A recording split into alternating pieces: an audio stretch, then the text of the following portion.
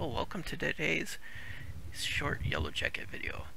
As you can see, if you saw yesterday's video, I was talking about the little nest that was hanging in the middle of the big nest. And if you haven't seen that one yet, go jump back and watch that one before you watch this one. But as you can see, it is gone. I was wondering about that, how it was spinning on there and stuff. It just finally, it broke free. And we have, one, two, six, I think it was 6 workers and the 2 queens. So I got rid of 2 more workers the morning that I made this video.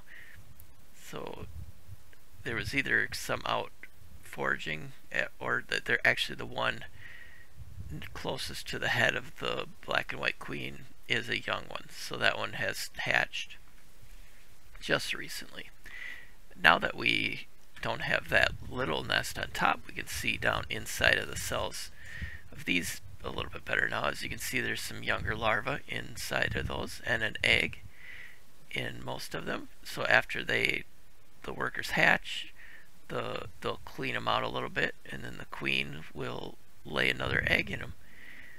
I don't see the other queen, the white, yellow, and black queen. She might be under the nest or out foraging right now.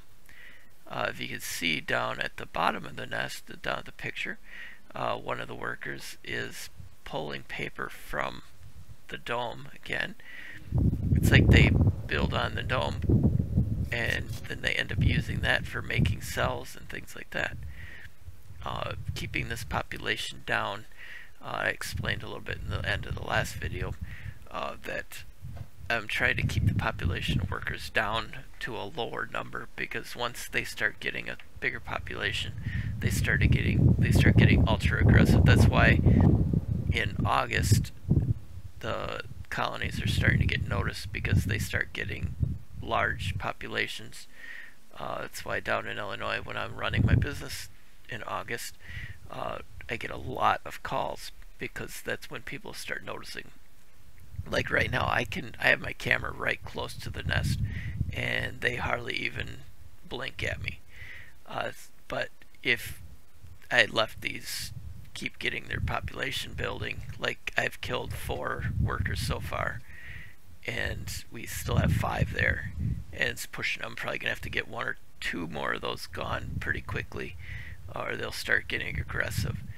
And like I said, with it being at my garage door, I can't open the garage door without them seeing me opening it. So if they get too many workers, they'll start getting ultra aggressive, and then I will have to remove the whole nest. So sacrificing a few workers, I think, is worth letting the nest live longer so we can get some good footage of it. Actually, that looks like that might be the queen, the head at the bottom of the nest poking out. Or no. Nope, that's a worker. It was kind of threw me off when I first saw the face. Yeah, there's 5 of them in there, so I don't see the queen.